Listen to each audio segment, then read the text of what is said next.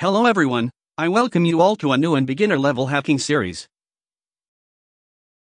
In this playlist, you are going to learn and practice your hacking skill with the help of Hack the Box. Then, what is Hack the Box? Hack the Box is an online platform allowing you to test your penetration testing skills and exchange ideas and methodologies with other members of similar interests. Before you start your skill, you need to sign up first. If you have not yet signed up for Hack the Box, then watch this video now. Click the I button to check it now.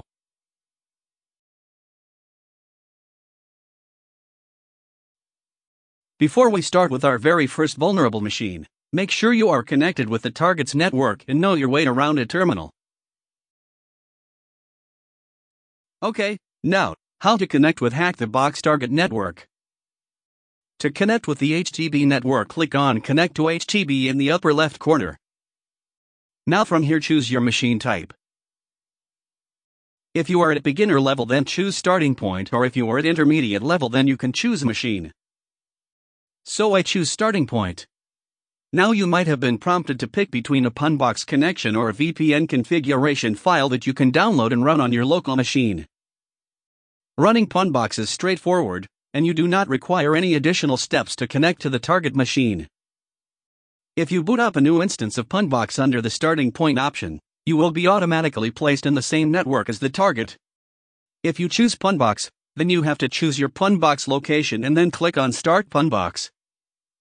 This process may take a few seconds, and then you will see an option named Open Desktop.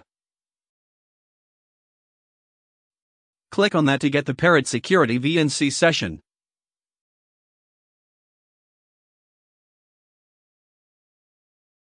Punbox is fully expensive, so you have to pay for this. So, I terminate the session and going to choose to download the VPN.ovpn configuration file.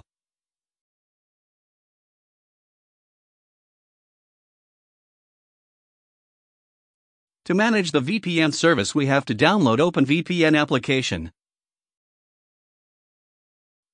So, I download OpenVPN from their official site. As I here use it on my Windows operating system, so I click for Windows.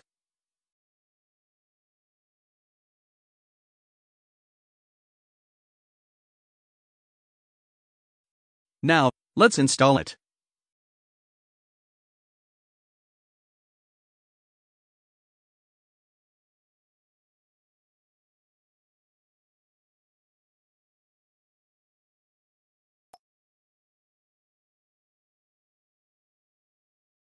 As here you can see, the GUI interface of OpenVPN. Now upload the .ovpn file that you have downloaded.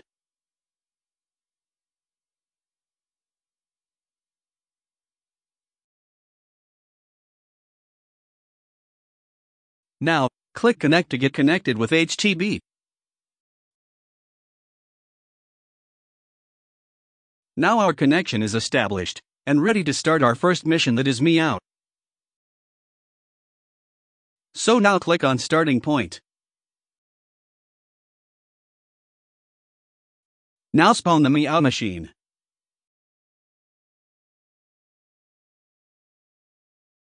Introduction. When we first start a penetration test or any security evaluation on a target, a primary step is known as enumeration. This step consists of documenting the current state of the target to learn as much as possible about it.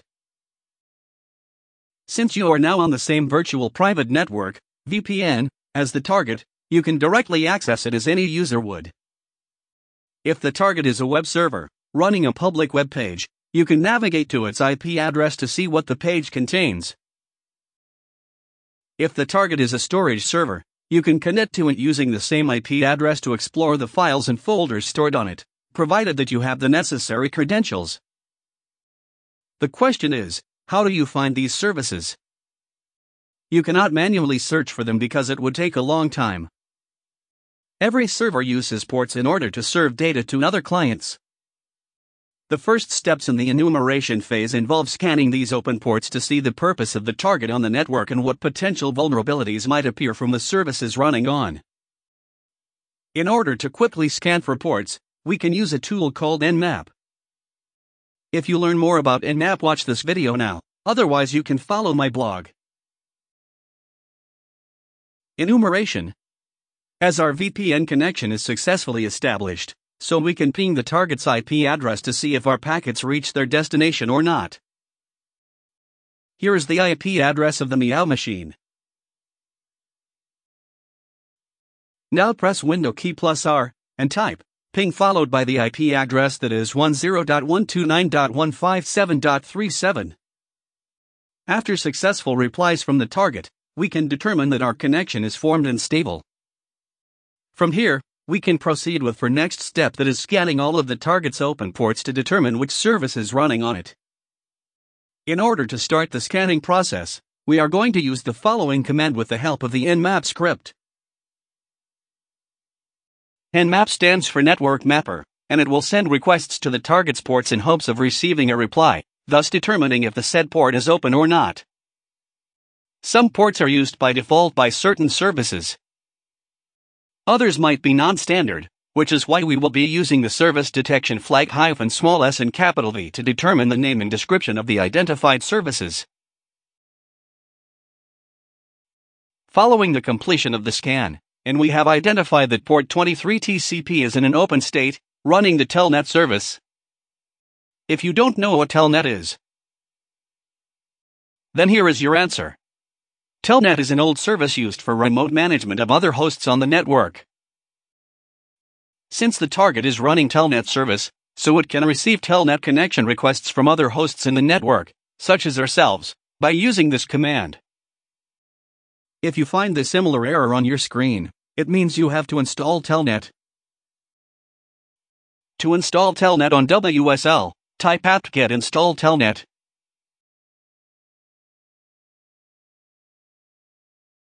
Usually, connection requests through Telnet are configured with a username and password combinations for increased security.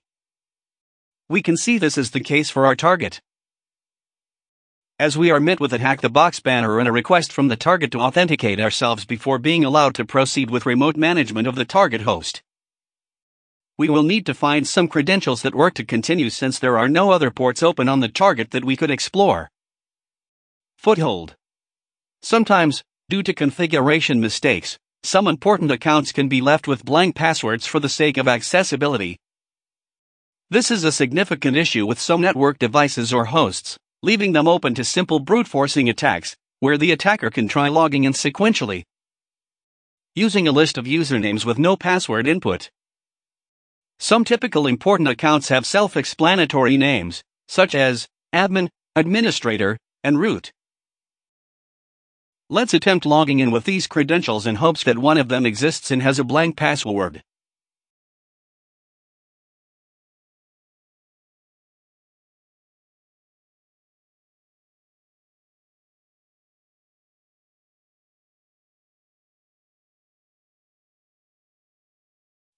The first two are not so lucky for us.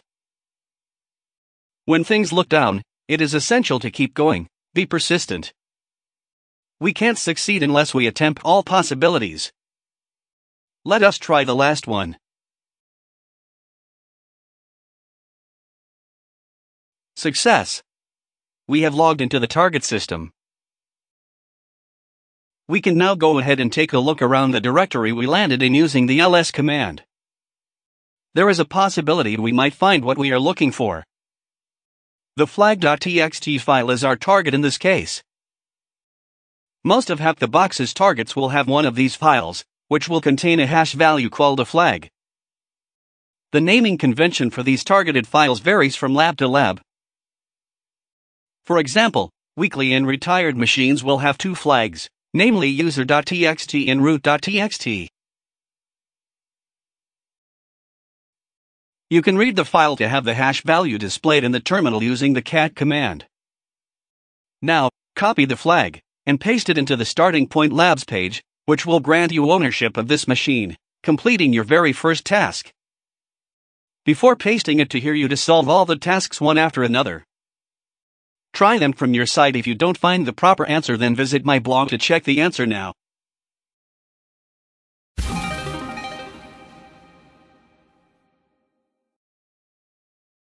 If you have any doubts and have any queries, comment to me below in my comments section.